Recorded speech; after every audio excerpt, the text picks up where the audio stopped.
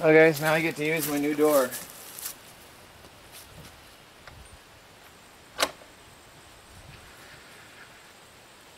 Pretty cool.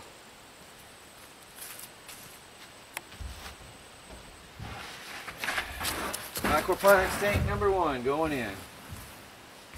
This is why I built the door like this.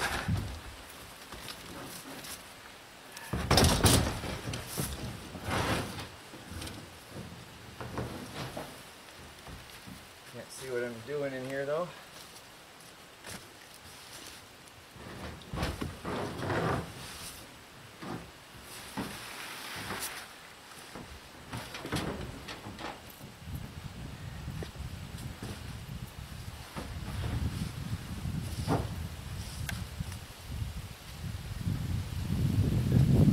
It's 80 degrees in there right now. 80 degrees and rising. Yeah, that other thermometer, thermometer is wrong. It is defective and not working. It is 80 in there. Got my tank in. I just want to see for size. I gotta take it off the wood stove. It's in my way. And it's not staying here anyway. Where's the valve? There. Something like this was the idea. I just want to check out for size how it's going to look in here and how things are going to fit in here. So it'll be tight. Once I get 2 of these tanks in the greenhouse, it's going to be really tight. I'm going to need working space around each one, and then I'll have the 55-gallon barrels over here for thermal mass, plus the tanks will be thermal mass. And I might even go get a load of water already today just to get thermal mass in here to resist temperature change, especially when it's 80 degrees in here. It's 50 out, 80 inside, and the plants are liking it. Really good. So I want to do some thinking and maneuvering around here with the water tank and see what I can come up with for how exactly I want to have that set up. And I have to build a frame around it, obviously, to keep it from bowing out and sagging. Hi everybody, I have a somewhat level and stable platform for the water tank to sit on. Now I'm going to put it over in place, and then I'll have to build a frame over that to put plants on above the water tank, and then we'll go from there. I also, like I said, I have some outdoor projects to do today, but the day is early. It's not even lunchtime yet.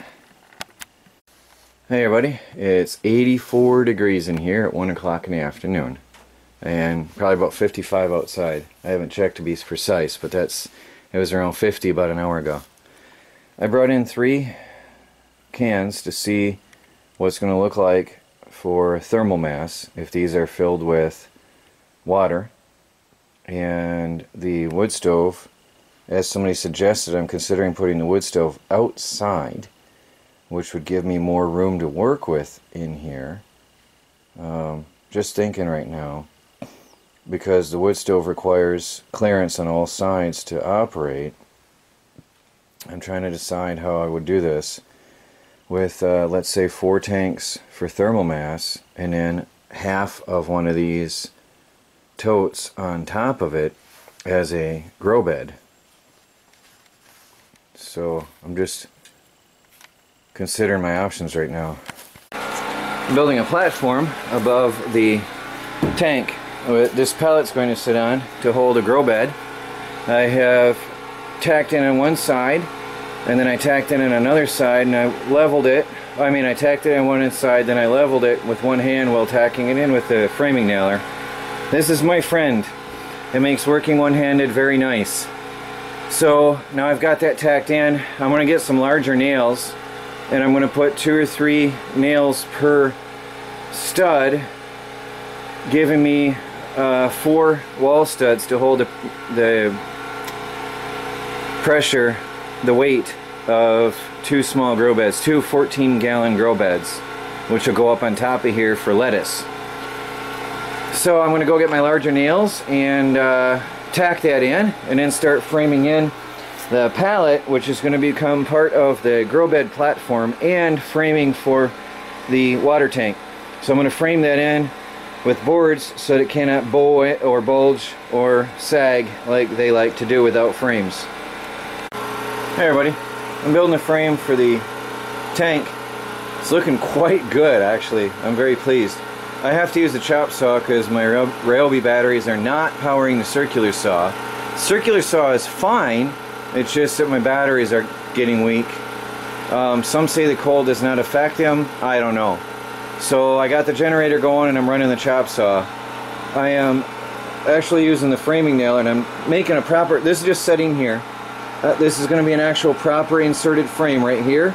I've got to cut 2 more pieces for that, and that's going to push right up against that tank and then be screwed in secure to the 2 pallets above and below, locking that in like a prisoner.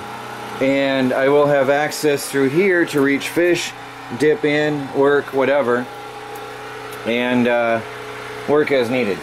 And then I'm going to build a frame. This is one piece just sitting here on 2 blocks to give me the size and dimensions. I'm going to frame this in the exact same way with basically 4 2x6s, leaving space for the faucet in between. And I might even toenail in a couple this way to give me extra strength to keep that from bowing out. So here we are. Here we have a good start of a frame. I think I might even toenail in right here, across once here and once down here, just to give that some strength. And then once I get the 2 pieces here and here, that tank is going to be trapped and caged like a wild animal. It's not going anywhere. In the end, I ended up, can you see up in there? I framed up on this wall studs entirely, and then the pallet is resting on there for now. So, looking good. Alright, there's another piece of the frame. This is not nailed in yet. It's just there, but there's one piece of the frame pushed tight against the water tank.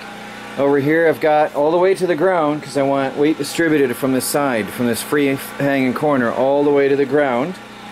And I still have to put cross bracing in the middle, leaving room open for the valve right there. So I'm going to design that now, and we'll be done with the framing of the water tank.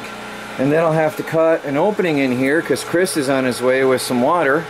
He's bringing over a tank full of water for us to pump into here so we can start working with this, and that'll be a thermal mass as well. Hi everybody, I'm out here with the light now, a headlamp.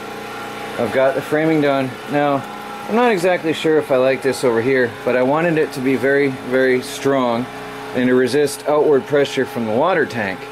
Because up here, I had only the thickness, or the, what do you call it, the thickness of the 2x4, or the 2x6, to hold that from squishing outward. And also I wanted to be able to nail in a good and secure manner. So what I did is I built a square frame, which you saw, I think I showed you, and then I put a frame in the frame, and I can still access the valve down there.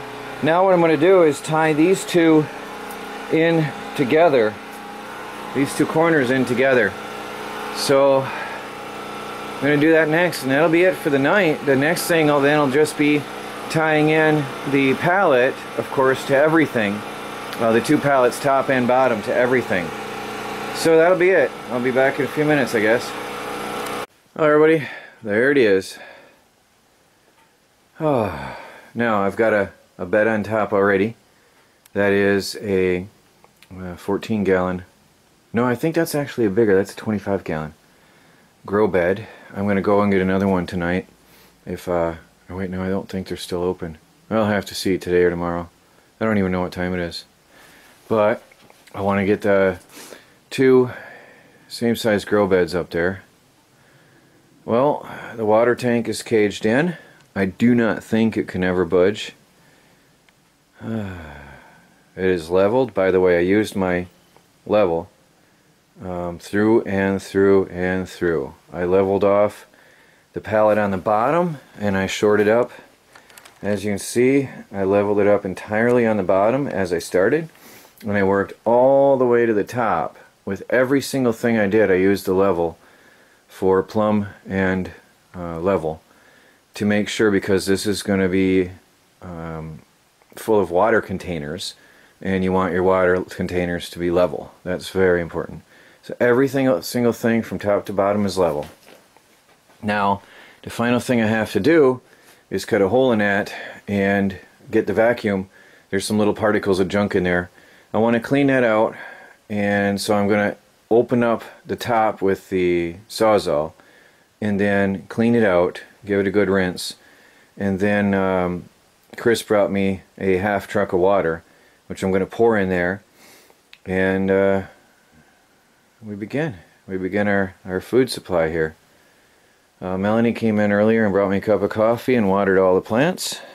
She's very pleased with the well, the parsley is growing. She noticed the parsley is growing well. I didn't even notice. Can you see it? It's happy and it's leaning towards the sunlight, so I didn't even notice that. Well, here we are. So there is some lettuce. I want to have a lot of winter vitamins and greens, so that obviously is not enough for the two of us, and we are going to put in the 2 lettuce beds up there with Aquaponics. So we'll start out with a few fish and get the lettuce going and go from there. Well, everybody, unless something comes up, I think that's it for the night. No, it's not. I still got to cut that open, and we'll put some water in there, so I'll talk to you guys in a little while. I'm going to take a little break, see what time it is, and we'll be back. Hey everybody, we have a hose in the tank. I've washed the tank, and Chris is about to plug in the water pump. Here we go. We are going to halfway fill the tank tonight. Well, I washed the tank pretty much. I didn't scrub it hard, I just gave it a good rinse because it was not too bad. I vacuumed it out, and then I rinsed it out with a power spray, and then now we're just going to pump the water in and see how this all settles down. See if I did a good job today. What's your thoughts, Chris? I think it's going to work good. I mean, it looks pretty good. It looks stable. I think it's going to be, I think it's going to hold up. Well, there we go, guys. We'll be back in a little while. Hey everybody, we got half a tank of water, and it is pressing nicely against the framing that I built. It is bowing out slightly right in between, so I may want to consider putting a piece of cross bracing in here. It is pushing out. I can see it just slightly bowing out right there. Boy, that plastic will bow any way it can. And over here, so far it's not pushing against the frame like I thought it would here. That eventually probably will bow out. Then the corners are all secured tightly, so there's no way the corners can sag. There's no way anything can happen here with this pump. There's water in the ground because I washed it and rinsed it out. Or what did I say with this setup? But anyway, there's no way that anything can sag.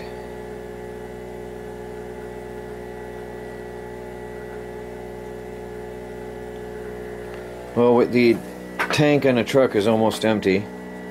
Still popping?